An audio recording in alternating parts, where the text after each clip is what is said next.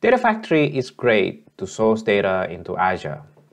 Unfortunately, from time to time, these pipelines do fail. And while you can manually monitor your pipelines manually from the monitor screen, you want to be automatically notified when this happens, these errors. In today's video, I'm just gonna give you a quick demo on how you set up an alert and what alert you get in email, because that's a standard practice. And yep, that's what today's video about. If you don't know me, I am Riz Ang. I'm a data engineer with a twist. I work in consulting and I specialize in Microsoft Azure. If you like videos like this, consider subscribe to my channel and press like later if you do like this video. To test this alert will work, I have a dummy pipeline here called, this one, SQLDB, PL SQLDB to ADL row 1. And I will purposely fail this pipeline later so that you can see how this alert works. And to see and set up the alert, we go to monitor, and then we find this on the left pane. We find alerts and metrics. You have this view and you want to create new alert rule. I just stick with the basic. You can add description. Severity is how critical is this error.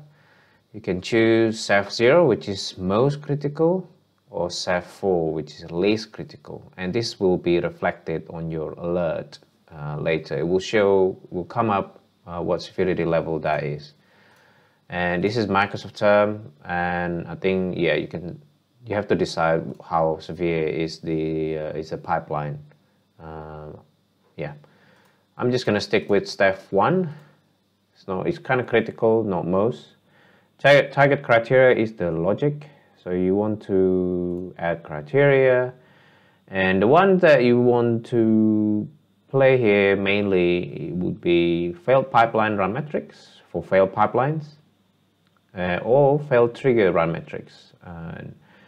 I typically just stick with failed pipeline metrics. If you want to do other checks, basically based on failed, SSIS runtime, or the Azure integration runtime, spec here, you can do that as well. But I typically go with the failed pipeline runs metrics, and I'll go with that for this video. I'll show you some history of failed pipelines. I had one earlier this morning. And this dimension will give you the logic, the filtering logic. And I just want to check for all pipelines and what failure type. Now, the key one here is the first one, user error. So if you're setting up a pipeline, you trigger it and it fails, it usually comes up as user error failure. But I normally just pick all of them, and I never actually seen one from system error or bad gateway. I would guess system error would be something to do with Microsoft Azure infrastructure. Maybe when it's running, the infrastructure behind is timing out, so it's error. Could be like that. If you know more about it, let me know down in the comment below. I like to hear it. And alert logic, I usually stick with this. Greater than total 0 means that if there is a failure more than 0, meaning at least one error within a set window, which I will cover in a bit, then it will trigger this alert. And the last one, which is quite important as well, you want to check period, how many period or how long the alert is checking. Is it checking for the last 1 minute, which I'm picking now, or longer? You can go back longer over the last 30 minutes or so. I would just stick with over the last minute because this is just a demo. A frequency is how often you want this to check this alert, and you can go every 1 minute, 15 minutes, every hour. I think that's the max. And I think the idea is, I think Data Factory wants you to make sure that if you pick 5 minutes, the period you checking is also the same, at least 5 minutes. Otherwise, Data Factory will sort of tell you, yeah, it should be less than equal to, yeah. So I'll just stick with 1 minute. Usually I keep them the same, 5 or 5, 15, 15, 1, 1.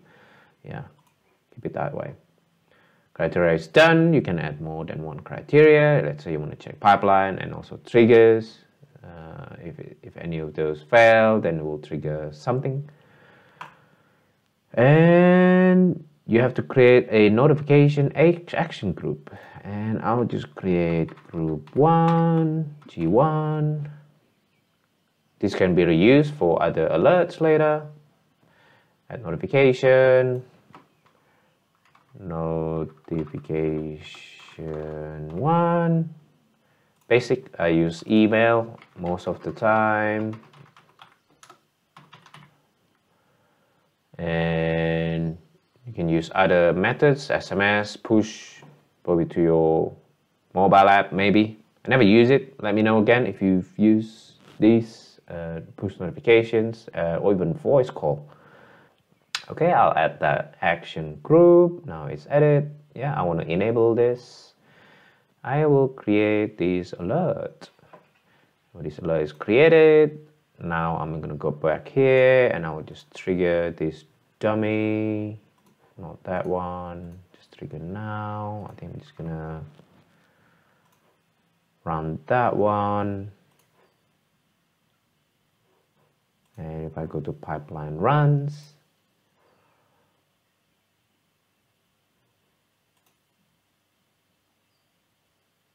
yeah, it fails. When you check your email inbox, you expect to see 2 emails if you follow along. First one is just a notification that you've been added to the action group. The second one is the actual alert. Now you'll see something like this. If you use ADF alert, you see I chose SAP1 and then the alert name, and within it, it will tell you some details about the alert. It will tell you the rule ID. If you click it, it will actually take you to Azure portal, to Azure Monitor, and to see the details and resource ID as well, and a bit of description why the alert was activated. And you can tell not much, to be fair, what caused it. From here, you typically want to go back to ADF, and if you've got some pipelines, you want to check those pipelines, make sure you fix them. That's it for today's short demo video. I hope it's any useful. This is about setting up alert in Azure Data Factory. Thanks a lot for today's for your time. If you like videos like this, thumbs up and subscribe to my channel if you want to get more videos in the future.